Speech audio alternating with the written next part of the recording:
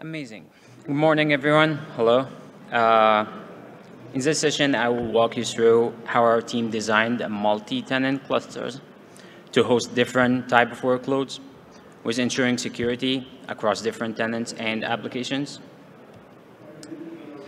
My name is Ahmed Bebars. I'm a software engineer at the New York Times in delivery engineering. And I'm so excited today because this is my first session as a speaker at KubeCon.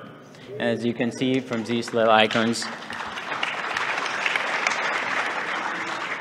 I'm a proud dad. I write a lot of Go for Kubernetes operators, applications, and other things, and also enjoy building on top of AWS. I'm also a scuba diver, so if you have recommendations, please hit me up, but only warm places. I don't like cold water.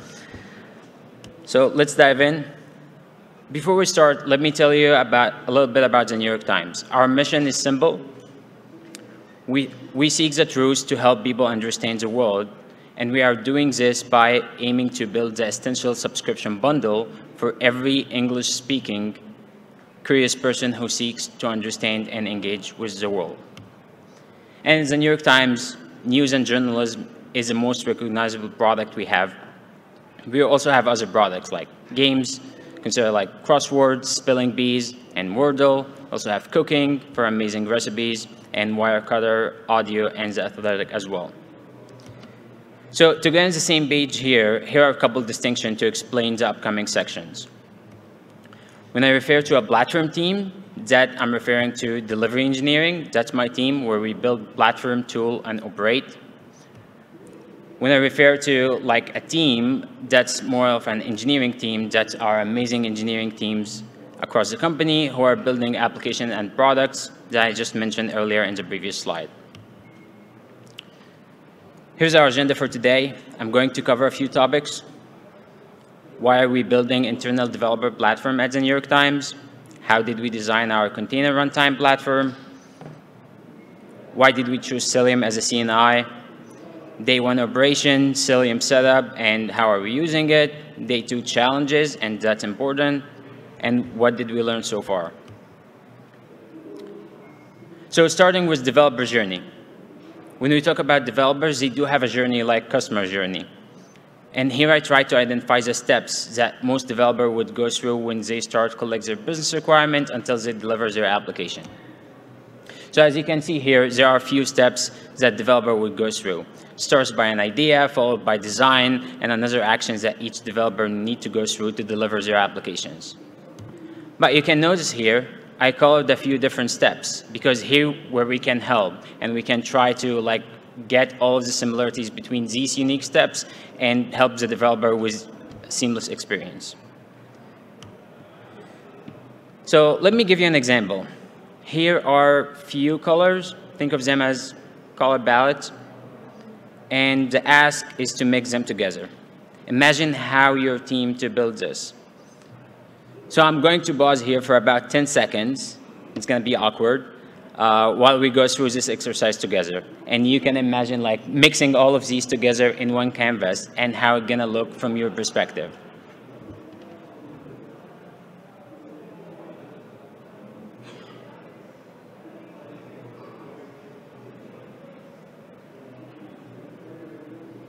That's awkward, I know.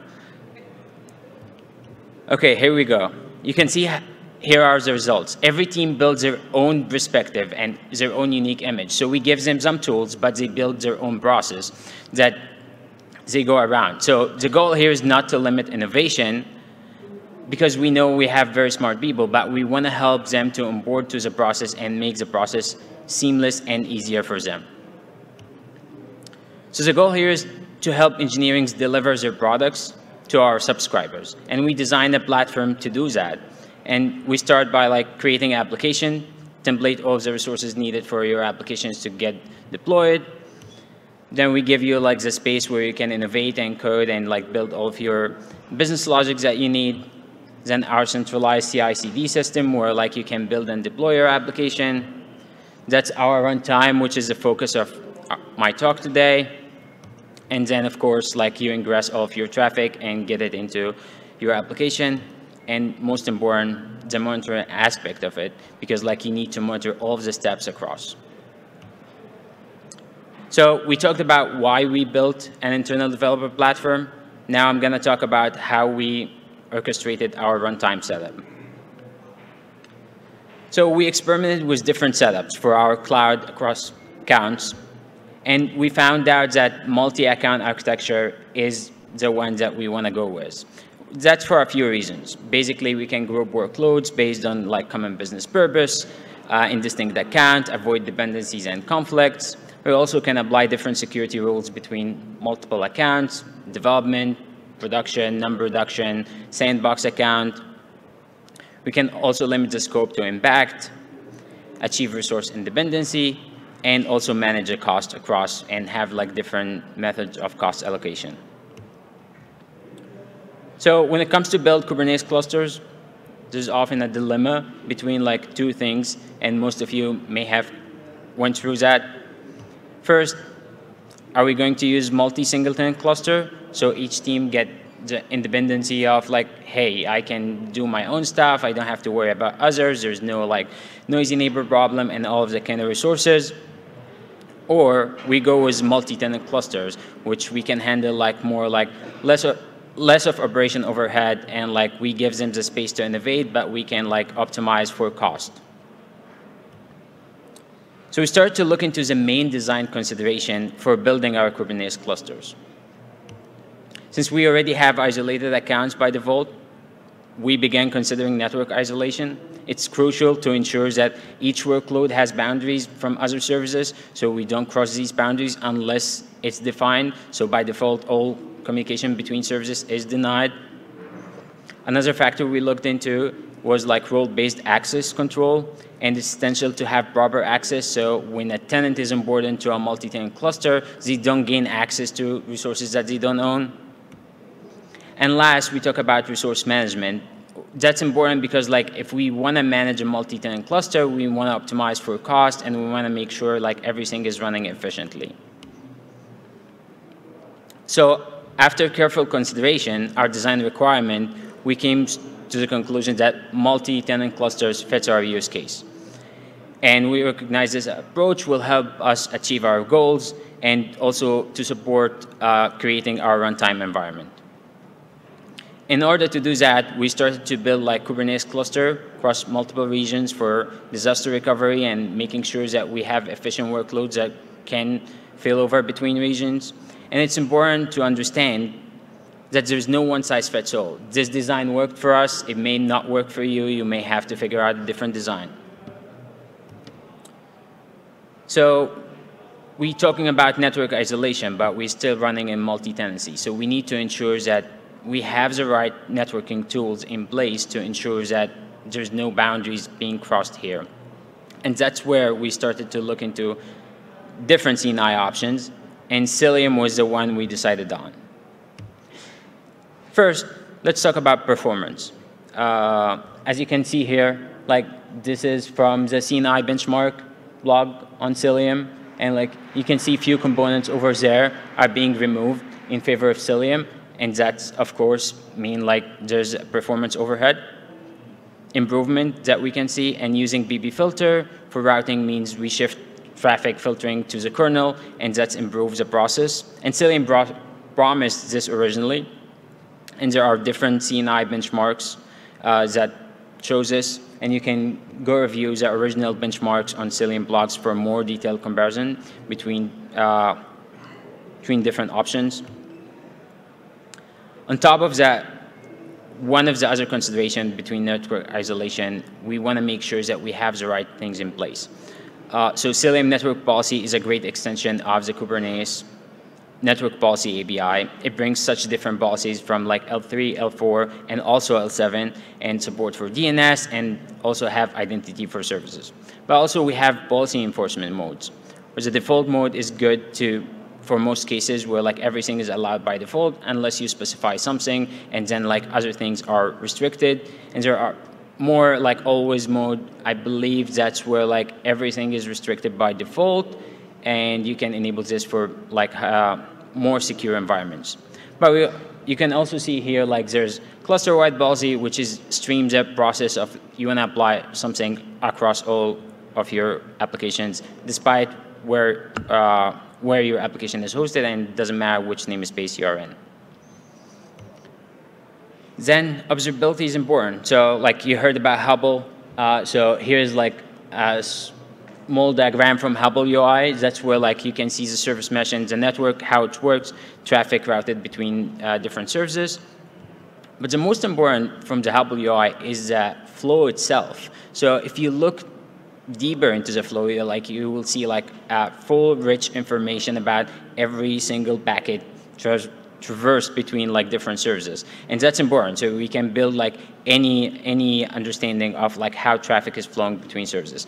But also like it comes with a lot of metrics out of the box. So you can see like we have here endpoint states. We have like traffic drop, traffic allowed, all of the kind of metrics that allow us to observe more for our clusters. So how are we using Cilium?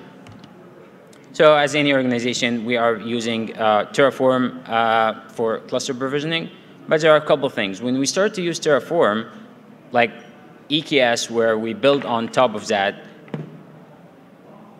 okay, comes with CNI itself and comes with kubeproxy. So we need to remove that, and then we need to install Cilium as a CNI, and then have all the process there. So there are two ways we can do that. We can even like just provision our clusters, do the process manually, or we can just script it in some way. So we don't prefer to do it manually, so we created just like a small script that does all of that for us when our cluster is being provisioned. So after the cluster is being provisioned, there are a couple of things that we need to go through. So that's a resource. We'll provide some base Helm values, and like a script will get all of that sorted, and we'll install Helium for us and mark all of the nodes as ready. To go through the script, what we need to do. So first, we need to remove the AWS CNI. And after we remove that, we need to remove the kubeproxy, and then install our CNI configuration, which like you can see here, we have some ENI config and also like some other subnet tags. And then there's like some masquerading configurations that we need to install. So you all heard about IB exhaustion, and that's where we use the ENI mode for Cilium on top of EKS. So there are a couple things here. First, on that side, you'll see like we have like 10 IB space, where like this is where it gets attached to the Cilium agent and the nodes themselves. And then like, because we are running a multi-account architecture, if we kept using the 10 space, we're gonna run out of IBs, which is like gonna happen quickly. So we started to provision like other subnets with like 100 space that allow us to communicate and have more pods. And because like we are in a shared environment, that we need to ensure that like we can scale. So a couple things here to unpack this. That's another subnet, but like you can see a couple things here. You can see like a couple ENIs, and you can see multiple IB addresses and prefixes. So one of the things that there's a limitation when you run EC2 instances, that you have limits of the number of ENIs that you can attach to the instance. And depending on which type of instance that you can run into, that may be problematic for like shared clusters. So one of the things that Cilium supports is IB prefixes. Basically, like you can get the same number of like ENIs, but instead of having like a single IB or a few IBs per ENI, you can have multiple prefixes, which allow you to expand, I believe, 16x the amount of pods that you can have on a node. And we run different size of nodes as well. So how's the process starts? Like you get an account, the process is completely automated. After you get that, there's like a CRD will get created. We have an in-house operators that will take this CRD and convert it into like Kubernetes resources. You start by default namespace, roles, and all of the things that tie it back to your cloud account that gives you access. And then like more important, we talk about Cilium network policy. So we start by a network policy that only allow traffic back to your accounts. So like, because we are running in shared clusters, we want to ensure isolation. So all of our accounts are connected together because we are shared, but we still want to ensure that your services only can talk back to your account when you need to extend capabilities. But there are other possibility of using Cilium network-wide policy were like things like, if you are in AWS, you are familiar with this IP address, which is the instance metadata service. So we want to make sure that we block this. We also want to make sure that we block other IP range that you are not allowed to talk to unless like we give you access to do that. So far, so good. Everything is great. And then you have the calm before the storm. That's where like our day 2 operation gets in. So everything is running okay, and like we're onboarding services, and everything is great. Before like telling you about what happened and how we survived that, let me tell you about our ingress model first. It's a critical service that we have all of our traffic going through Envoy, and then goes to upstreams. So we just onboarded our critical service into our cluster, and then like traffic is coming there. But then this happened. And then you can see, like, traffic is still coming, but, like, there is something happening, and, like, we can't understand what's really happening. And, like, we looked through it, and, like, seems like one of the buds is not working for Envoy. We can't blame Envoy for sure, but we aren't sure. So we removed the bud, everything works, and then, like, we're going forward. But we weren't sure, like, what exactly is the problem. So we started to investigate. First, is it Envoy? So Envoy possibly like have misconfiguration and this bud is not behaving as expected, because once we remove it, everything works as expected.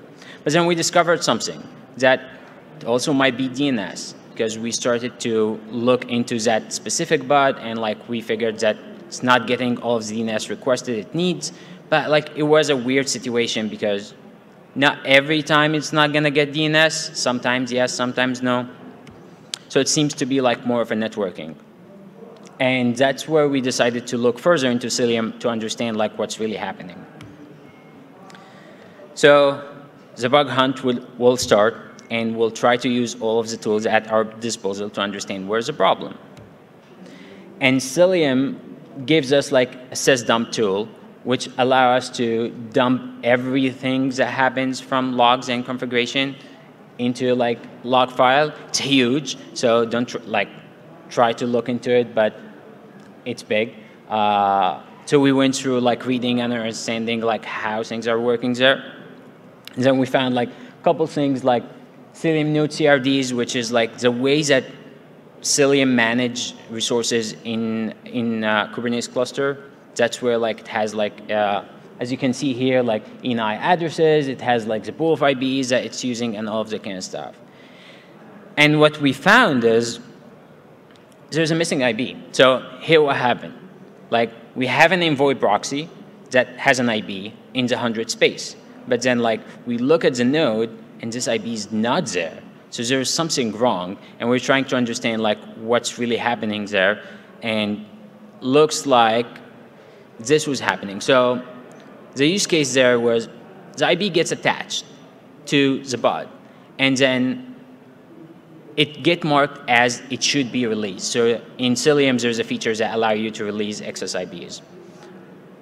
So what happened is like a bud get created, an IB is being attached, and then like Cilium think like this IB should be removed. So start to remove the IB. And that's where like the bud was already starting successfully passing all the props, but then gets in a bad condition because it can't communicate. So it goes bad.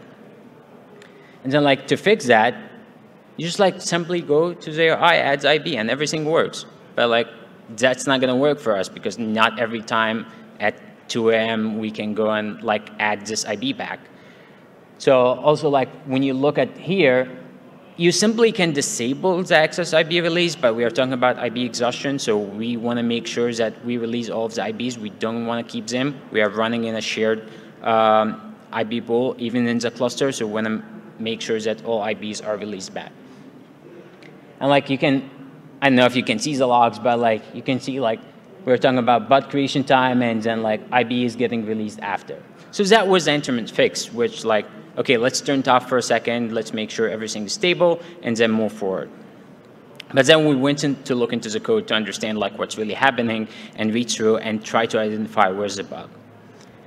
And that's where community helps. So looking in the code, trying to understand what's really happening, we found like Datadog already contributed the fix to that. I think they have a talk today.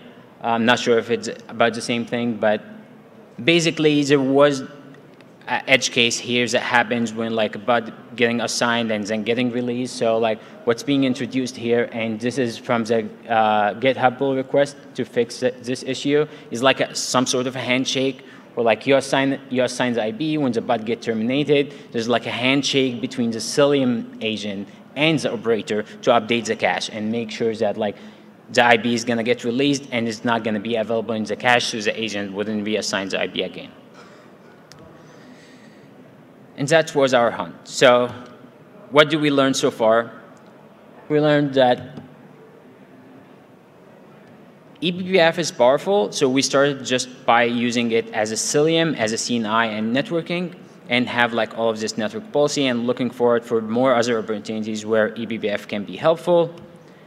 Observability is very important to us to understand like all of the traffic that we need to get from our clusters and platform. And at the end, like we appreciate the community. Like we found something wasn't working for us, but other people who already contributed to the upstream and solved the problem as we upgraded to the next version of it. And I believe that's about all. And I'm joined here by my colleagues, so we're gonna have like other talks from the New York Times talking about Argo and how we deployed this in the New York Times. And also we're gonna talk about OBA later on Thursday, I believe, and using this for testing and GitOps. And that's all. Thank you.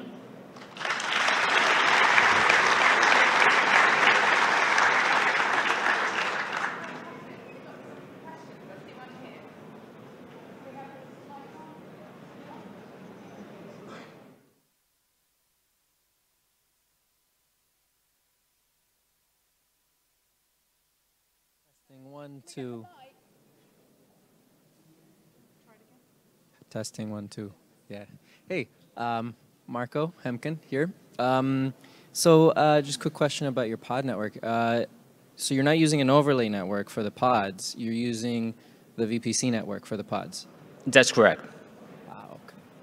Yeah, we're using a secondary CIDR in the VPC where like a CIDR get assigned to the node. That's the original CIDR across all of our network cross accounts, but we have a special secondary CIDR with the 100 space with like just assigned to the pods. So when traffic gets back outside of the account, gets with the 10 space, but like inside the clusters, it always has the 100 IP addresses.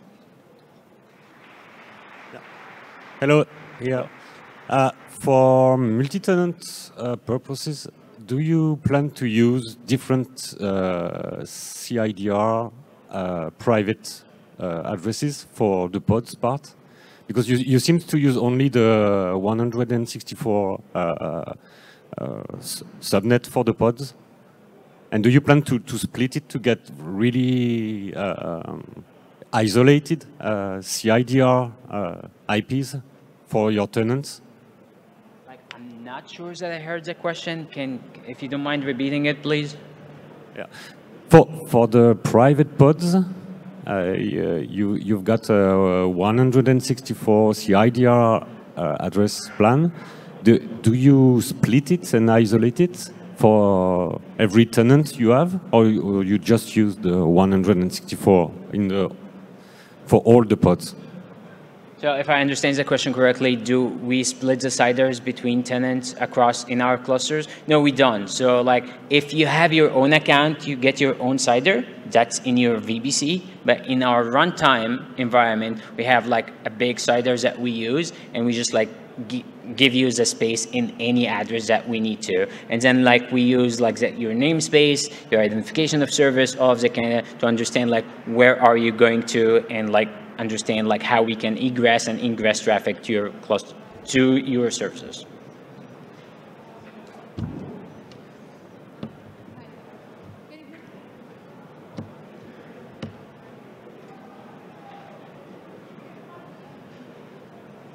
Hi. Yeah. So does this mean that Cilium does natting on individual nodes? Like normally when you use Azure CNI or Azure network plugins, it's like a one-to-one mapping. So it is already allocating the IP addresses while the building of the cluster, right? But when we have, I think ViewNet or some other CNI, I don't remember, which does a netting inside. So when you see there's a multiple nodes you can spin up, it's not dependent on the fixed network, like, it's like a one-to-one mapping kind of stuff. So does Cilium does the same kind of strategy, like netting of the IP addresses? So when you want to troubleshoot, you will see some different IP address. It's not the one, the actual IP address, right? So if I understand the question, like you are asking if Cilium is netting our traffic from buds to other accounts, is that the question? Yeah. Okay, so when I mentioned, I referred to that earlier. So all of our nodes get 10 address space. So that's like if traffic is crossing boundaries to a different account, that's what the IP address will be showing out. So like you get like 10 space IP on the other account. But if traffic is egressing between different buds, we will only see the 100 IP address there. So Cilium is not like netting cross accounts, but it's netting around the nodes themselves. So we can see traffic flowing between buds on a specific range, which is 100 space, and then like the 10 space is just like cross account. And if for sure, if we're crossing public internet, there will like be like public IP addresses when how it's gonna get egressed out. Okay, thank you. Another question. So as you said that you have removed the kube proxy daemon set and things while deployment of EKS. So after implementing the cluster and it's live and there's some issues on the pod-to-pod connection on any worker nodes, right, or any problem. So that means that AWS will not take responsibility to support that. It's us, or it's like the developer has to find the root cause with this and has to provide the fix or go to the community, check with people, but that's a time consuming, right? So does Cilium also have a licensing kind of stuff that you get support normally? So if I hear it correct, you're asking if once we remove kube proxy and components from like EKS, like what's the role for AWS and Cilium in this place? So like I'm not sure about like AWS, but like since we removed things that they already provisioned earlier, they wouldn't support that out of the box.